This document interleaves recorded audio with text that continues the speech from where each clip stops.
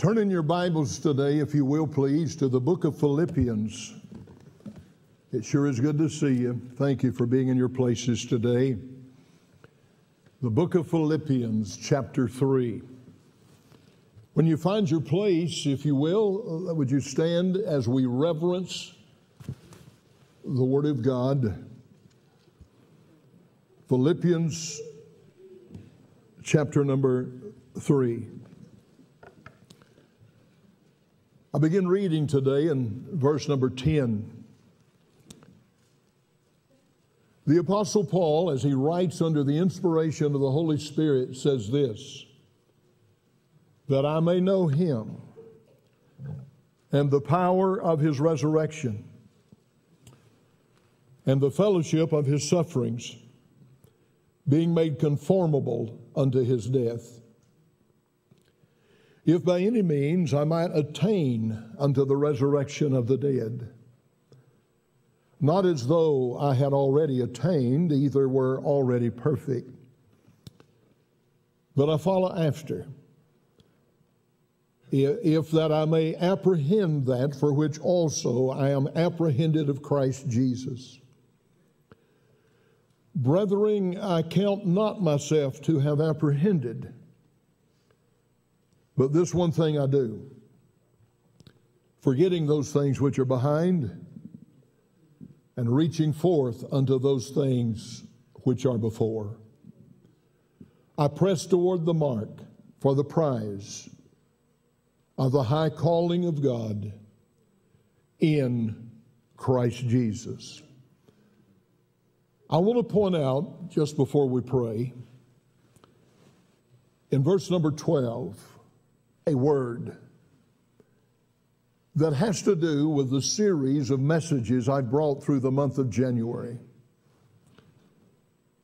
And it is, I want you to notice the word perfect in verse number 12. Not as though I had already attained, either were already perfect. Now that does not mean sinlessly perfect. It's not what it means at all. It means mature.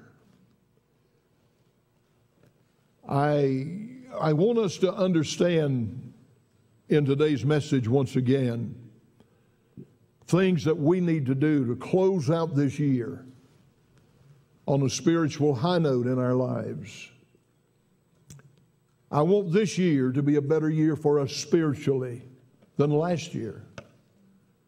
I want us to be able to measure our commitment to Christ, our love for Him, to a greater degree as this year draws to a close than last year. In other words, I'm challenging us to mature more in our faith and to love our Lord more. Yeah.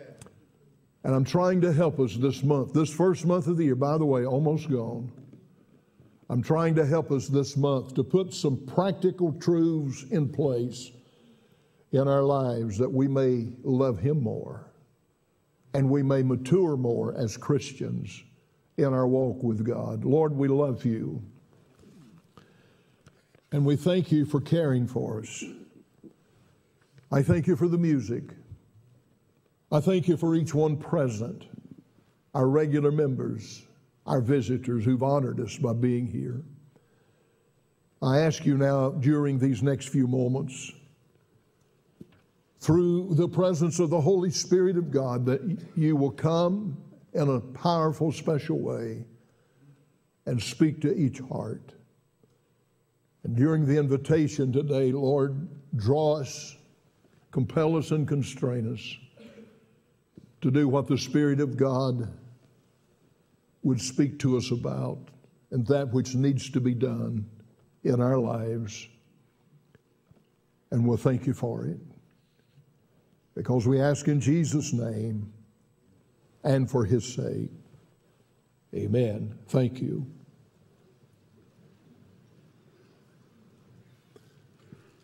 Many years ago in China, there was a missionary doctor. He had given his life to minister physically to those with needs in that country. When they would come to him for his services, not only would he diagnose and treat their physical conditions, but they never left his office without getting a witness of the gospel of Jesus Christ, and he won many of those people to the Lord.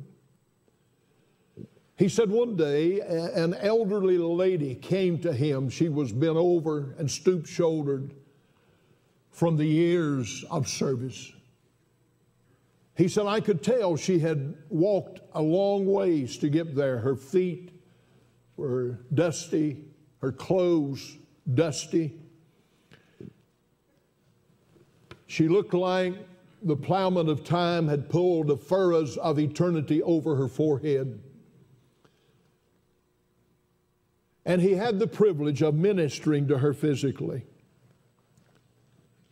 After he had diagnosed and ministered to her, he gave her the gospel. She'd never heard the gospel. He told her how Jesus loved her and Jesus died for her and how Jesus would save her. And she said, this sounds like something or someone I need to meet. And so that day, she bowed her head there in his office, and tears, he said, began to run down her face. And he said the tears cut their way through the dust, made little channels down her face as she was weeping over her newfound faith in Jesus. She left that day, and he wondered about her the next few days, next weeks, and he said early one morning there came a knock on his office door, even before he opened his office. And there stood that same little lady. And she said, sir, I hate to bother you. I don't mean to trouble you. But said, my life has been changed since I came to you recently. That person you told me about, that person has changed my life. I'm just totally changed. I'm not the way I was before I came. Sir, she said, could you tell me again his name? I forgot his name. I know he's changed my life. But could you please tell me who he is? And the doctor said, sure. Ma'am, his name was Jesus. She said, Jesus? He said, yes, Jesus, Jesus. She said, Jesus, Jesus? He said, yes, ma'am. It was Jesus I told you about, and you prayed, and you invited Jesus to become your Savior. She said, well, thank you, sir, for telling me his name. I couldn't remember, but I just know my life got changed. And I thank you for telling me about Jesus. The doctor came back on furlough eventually, and he was telling that story. And an individual heard him tell that story and picked up a pen and wrote these words, and we sing these words occasionally. Jesus is the sweetest name I know. And he's just the same as his lovely name. That's the reason why I love him so. For Jesus is the sweetest name I know. There's no one like him. I've said to us this month, in order to grow, we must study the Scriptures on a daily basis. We must read the Bible. Because the Bible said that we're to desire the sincere milk of the Word that we may grow thereby. The Bible must and needs to be a daily part of our lives if we are to grow. The Bible is spiritual food to us like physical food is to our physical body. I have stated this month, in order to grow this year, not only do we need Bible, but we need prayer. When we read the Bible, God's talking to us. When we pray, we're talking to Him. But we're not talking to a God that cannot hear. We're talking to a living God who knows every time a little sparrow falls out of the sky. He understands. He is a high priest which can be touched with the feelings of our infirmities. Every day we need to talk to Him. You don't have to bow your head. You can talk to Him driving down the road. You can talk to Him lying in the bed. You can talk to Him on the job. You can talk to Jesus. He hears. I talked to us about the different individuals mentioned in the Bible. There's the natural person, born naturally in a natural world, doing the things that a lost person would naturally do. And then there is the spiritual person, the person who has trusted Christ, like this little lady, whose life has been transformed and changed. And then the Bible says there's also the carnal person. The carnal person is the person who in all probability may be saved. But hear me well, they've got over being saved. They've lost their joy. They're not as happy in the Lord as they used to be. Yeah. I come to you today to say this, that spiritual growth increases in our lives as our love for the Lord Jesus Christ increases in our lives. If I ask you today, do you really love Jesus? I'm sure everybody in this auditorium and listening to me would say, sure, I love Him. But the question is, what is the depth of your love for Him? In our text verse, chapter 3, verse 10 of the book of Philippians, here's what the Apostle Paul said, that I may know Him. Now that's a very interesting phrase, that I may know Him. I don't think there's a person listening to my voice today that doesn't know Him. But there's probably people listening to my voice today unsaved.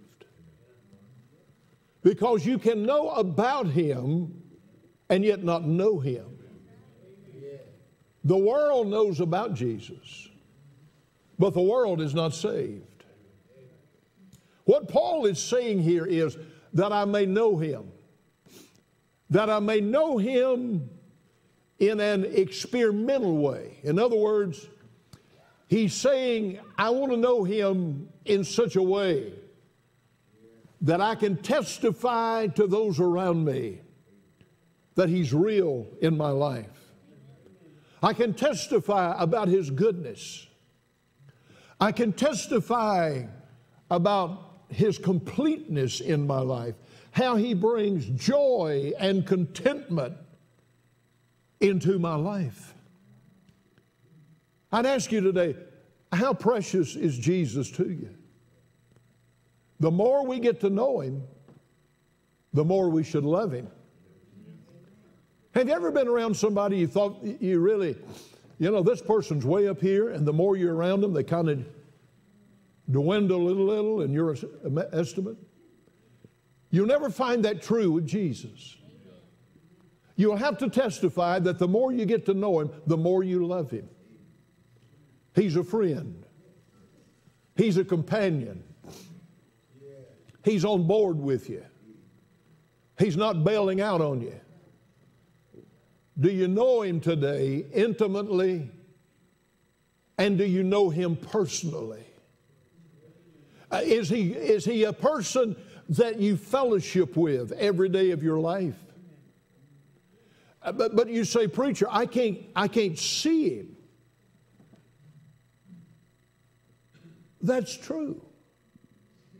but you can experience it. Paul said that I may know him in a more intimate way. I want to fellowship with him.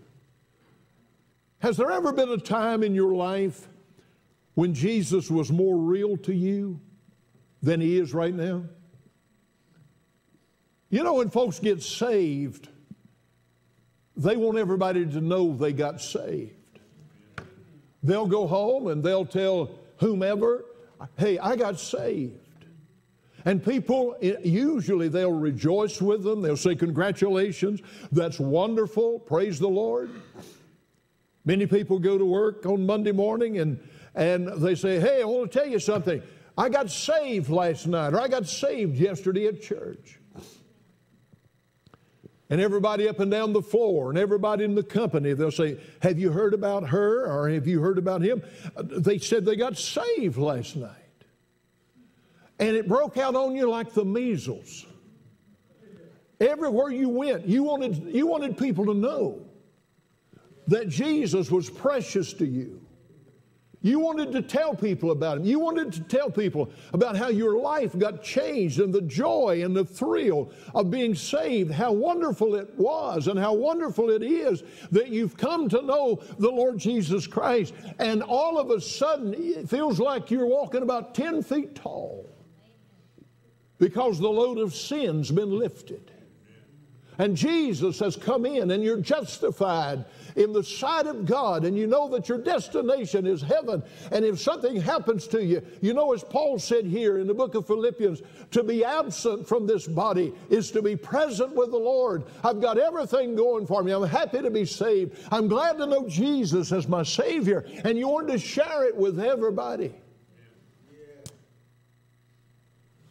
Let me ask you a question. What happened? Where's the glory that you used to speak of? Do you still have it? Is he still as real to you in your life now as he was when you first met him? Do you still have that thrill to go to church? Do you still have that thrill to read his Bible? Do you still have that thrill to talk to him?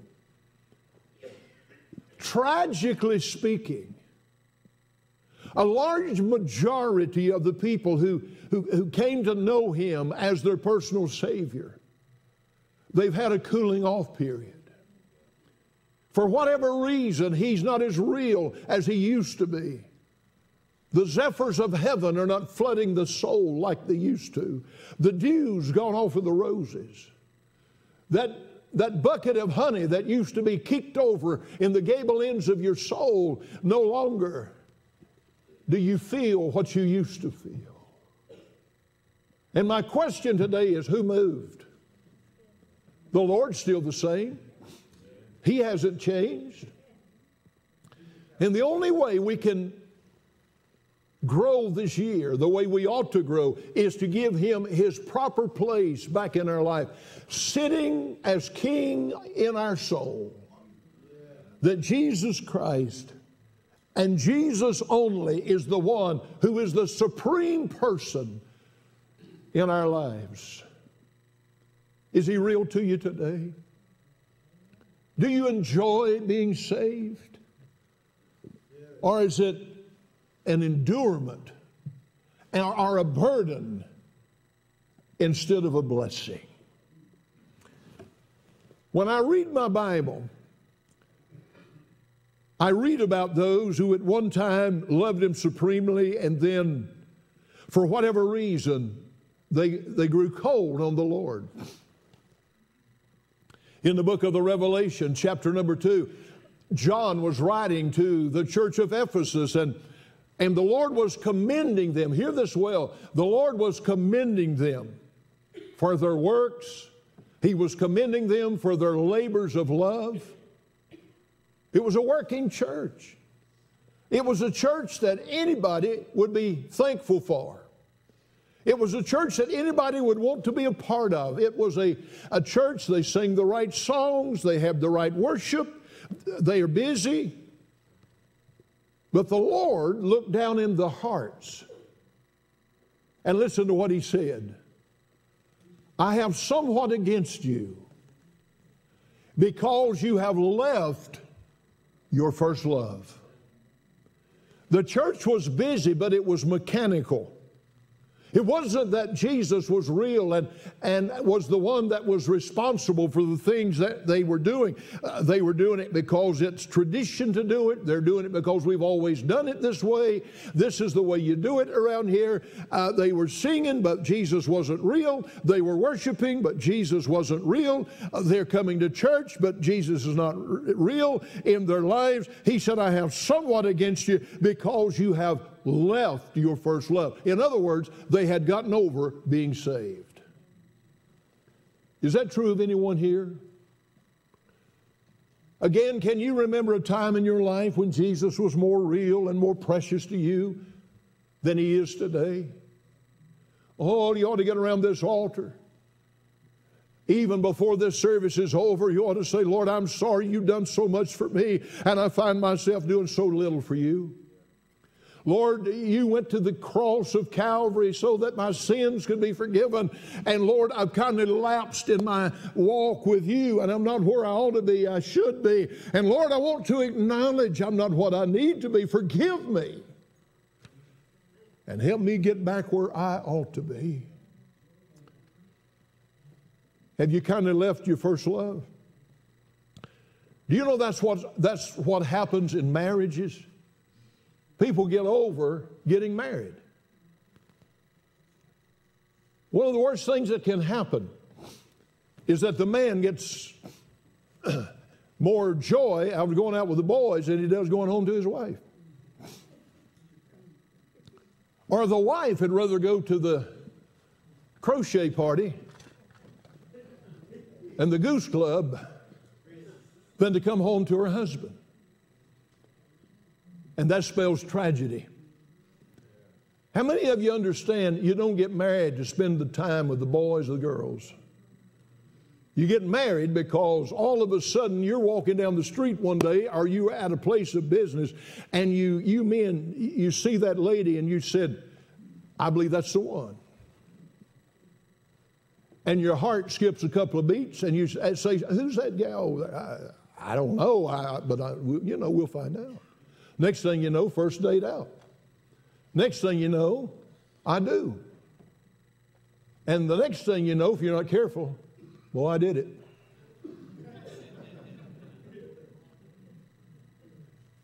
That husband ought to be more real to you today than when you said I do. That wife ought to be more real to you today than when you said I do. The more you know about each other, the more you ought to love each other.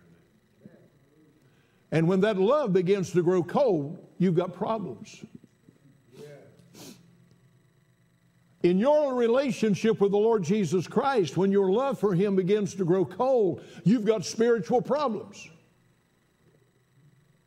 You say, I just don't have the joy I used to have. Jesus can put it back because Jesus brings joy. You say, well, I just don't have the excitement that I used to have. Well, get back to where you can get the excitement. Say, Lord, I'm sorry. I haven't lived the way I should. I haven't served you the way I should. I've let my life grow cold. I've let my life grow indifferent. I want to give you a verse of Scripture to prove what I'm just saying. You have your Bibles. Would you turn with me, please, for just a moment to the book of Galatians? Just turn back in your Bible just a few chapters to the book of Galatians. I want you to look with me in Galatians chapter number 4. Galatians chapter 4 and verse number 15.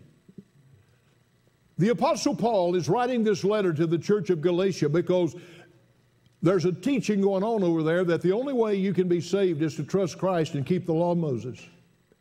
There was a time when Paul preached to them and they're excited about being saved.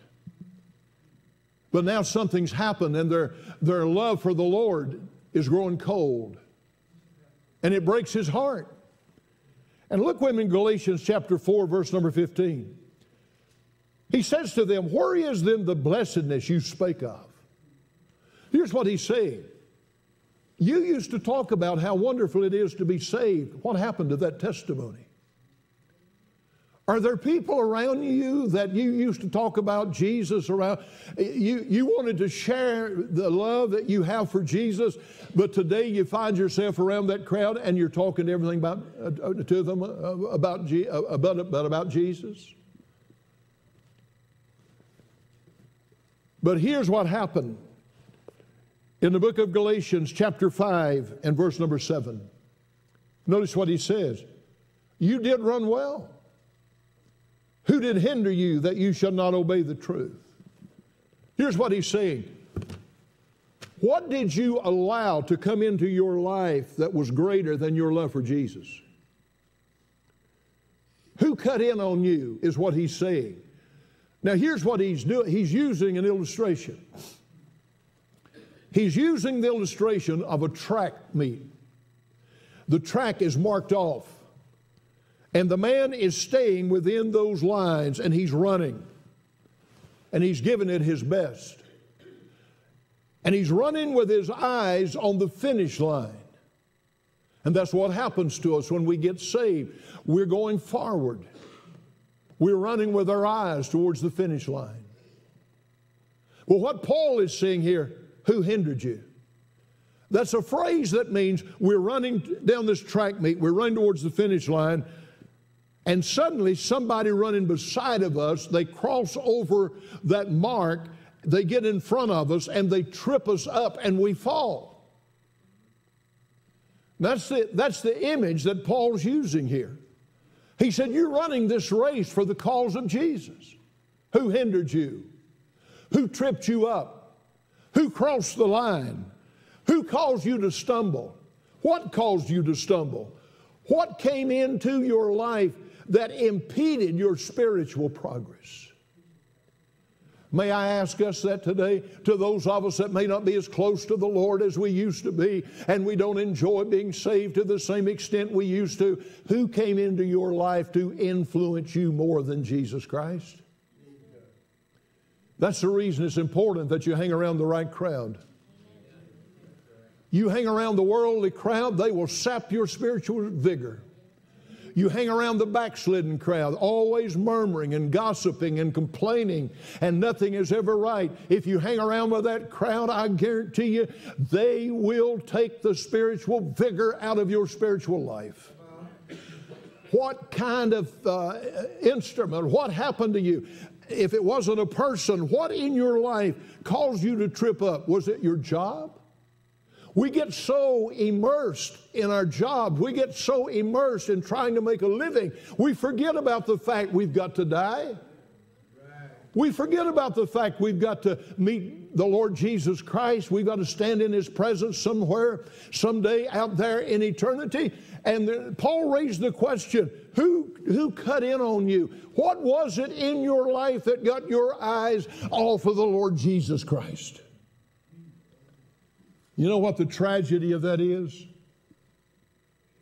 The tragedy is there are those who recognized us, fellowship with us, when we love the Lord supremely, and they don't see that in our lives anymore. They've never been saved. They're looking for someone to live differently. And what are we doing? Well, we're killing the influence of Christ because, well, they used to be that, and they used to do this, and they used to do that, but look at them now. We should not live so that we give this lost world an excuse for not loving Jesus.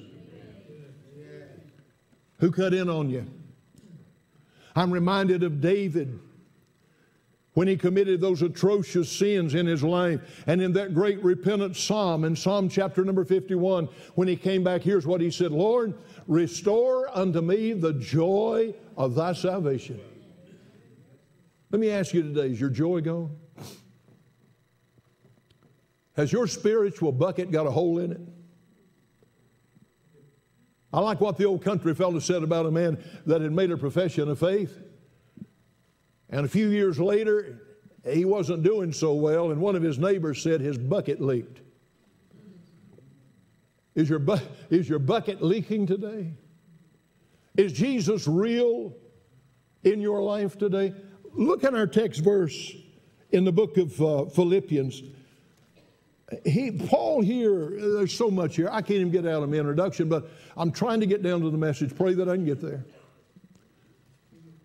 Look with me in Philippians chapter number 3. I want you to notice what he said in verse number 13. Here's what destroys a lot of people spiritually. They get their eyes off of Jesus. Brethren, I count not myself to have apprehended, but this one thing I do, forgetting those things which are behind. You know what destroys a lot of people? The devil reminds them of their past. And they live so much in their past that they cannot enjoy the present or the future. Paul said, I want to mature in the Lord, and in order to do so, I've got to get close to the Lord, and I have got to allow the past to go. Let me remind you today, if you're saved, you don't have a past. That's the reason it's important to keep your eyes on Jesus. The moment you trusted Christ as your Savior, I don't care what was back there. I don't care how bad it was. I don't care how many, into what depths of shame and debauchery you found yourself in when Jesus saved you. It was all gone. He kissed it all away. He forgave all of it. He justified you. You stand before the throne of grace as if you had never committed a single sin. Heaven is your destination, and there's nothing in this world that can change that. Many times with people who have a terrible past, the devil comes along and he said, yeah, remember what you used to be? Look what you did. Look what you said. Remember how you acted. Remember how depraved you were. Remember all the drugs you took. Remember all the alcohol you drank. Remember all of the filth in your life. The devil will come along and throw all of that up to you. And the first thing you know, you're going forward looking in a rearview mirror. And when you do that, the devil has won the victory in your life. That's the reason it's important that you keep focused on Jesus.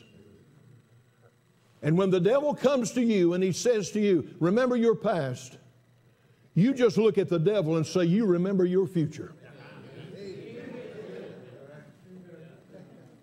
When the devil comes to you and reminds you of what you did back there, you just remember the Bible said in Romans chapter 8, verse number 1, there is therefore now, this very minute, no condemnation to them who are in Christ Jesus.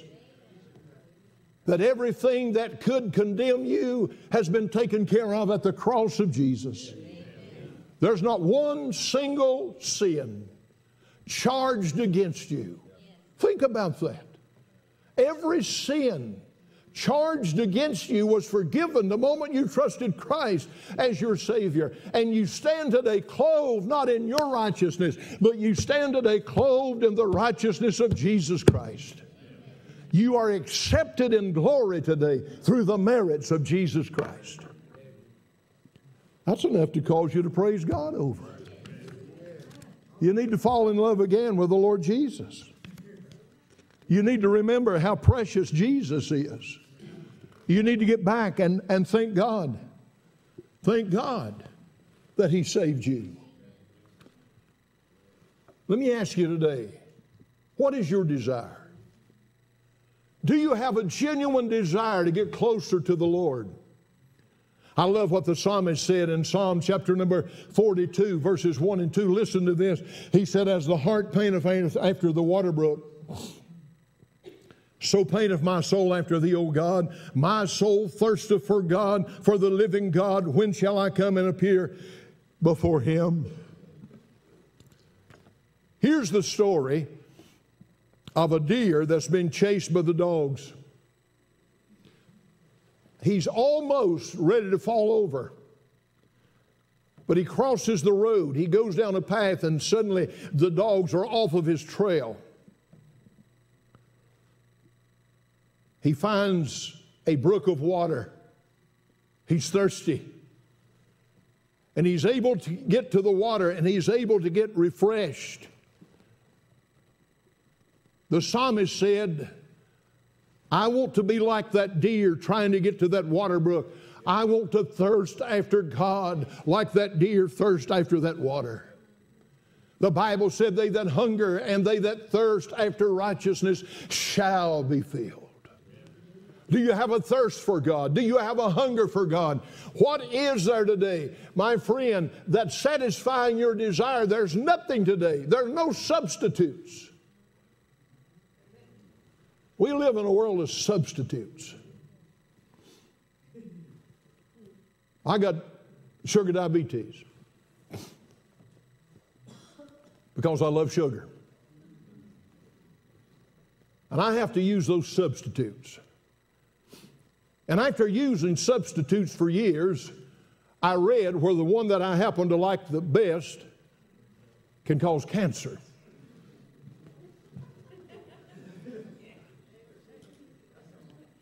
That's what substitutes will do for you.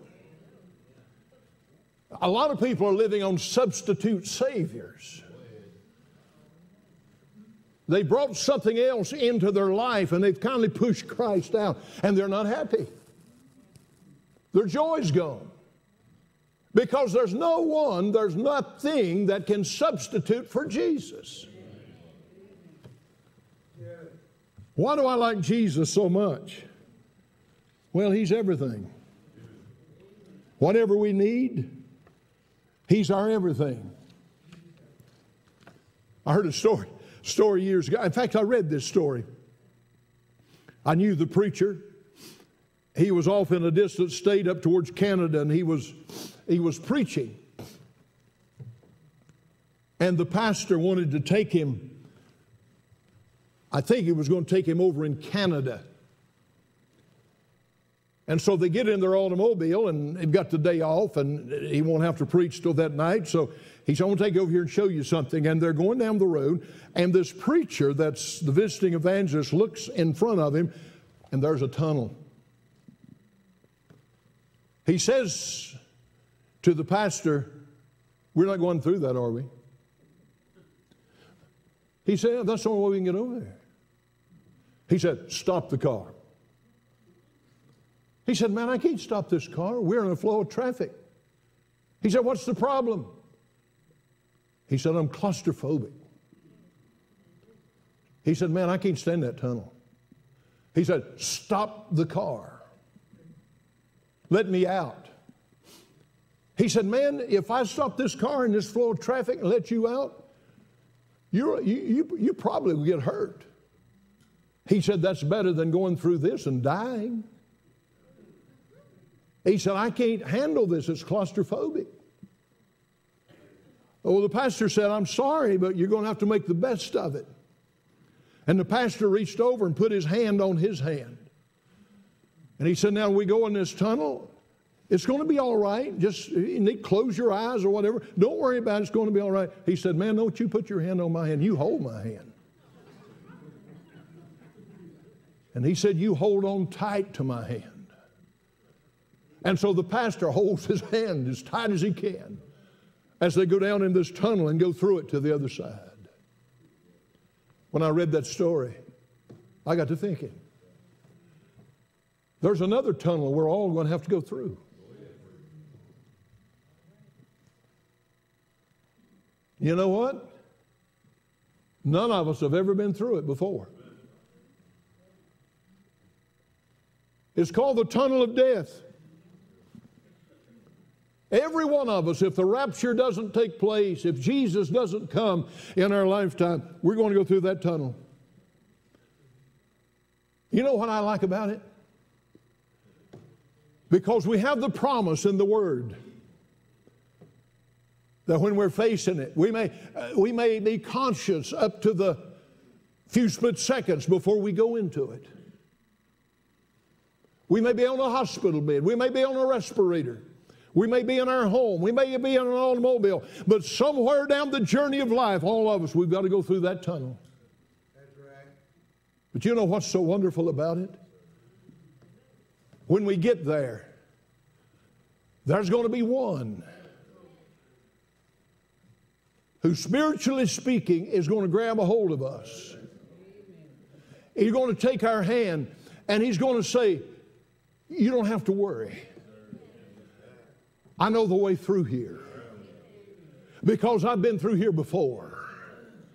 And I've just come back to help you get through this journey.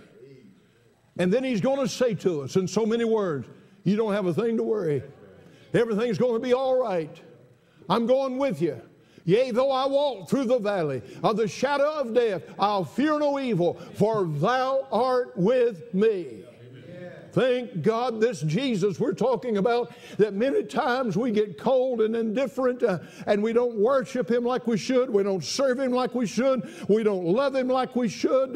We don't pray like we should. We don't read His Word like we should. He still hasn't abandoned us. He still hasn't checked out on us. He's still there. And when we close our eyes in death, my friend, He's going to be there. He's promised to be there. He will be there. And in those darkened moments when we're transitioning from this world into glory, we're not going through that tunnel alone. We're going through that place with the presence of the Son of God who loved us and gave Himself for us.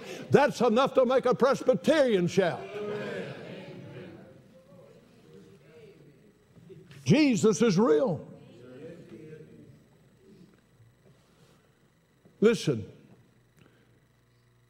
When you get ready to buy clothes, you want to try to find the best you can for the money you've got. When you get ready to buy an automobile, you want to try to get the best automobile you can purchase. You get ready to buy a house, you want to buy a nice house if it's any way possible.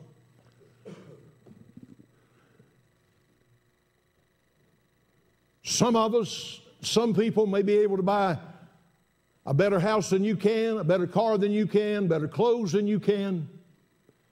Hear me well. Nobody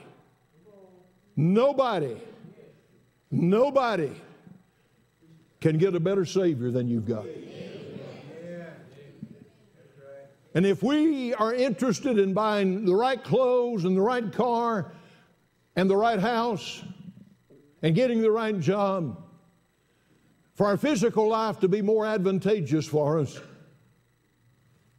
why don't we want to serve the best God in the universe on a second-hand basis and treat Him as if He's a spare tire?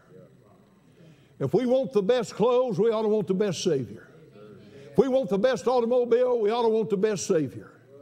If we want the best crowd to hang around with, then we ought to align ourselves with Jesus, because the crowd that we hang around with is the crowd saved by grace, and it's the same crowd we're going to spend eternity with.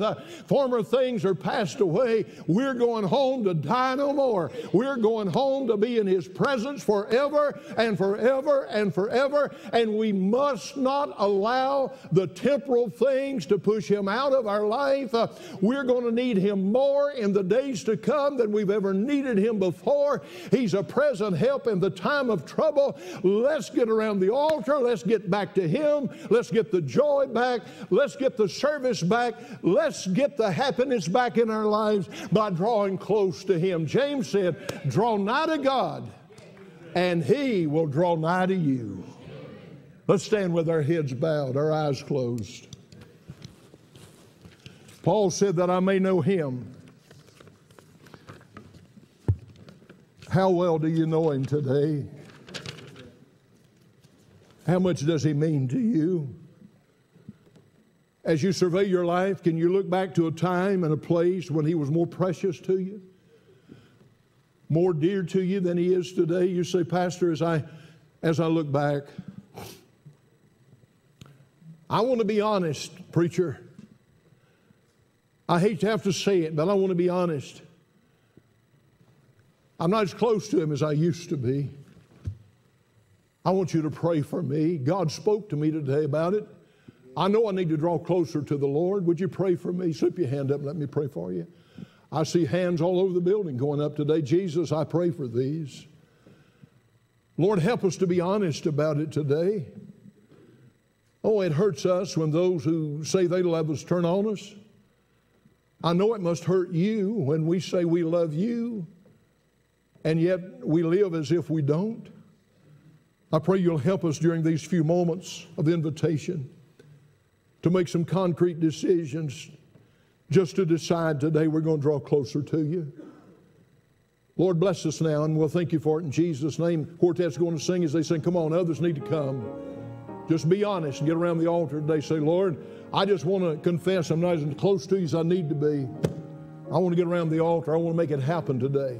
They're singing. Others need to come. Let's come today while the Spirit of God's speaking to us. Would you come?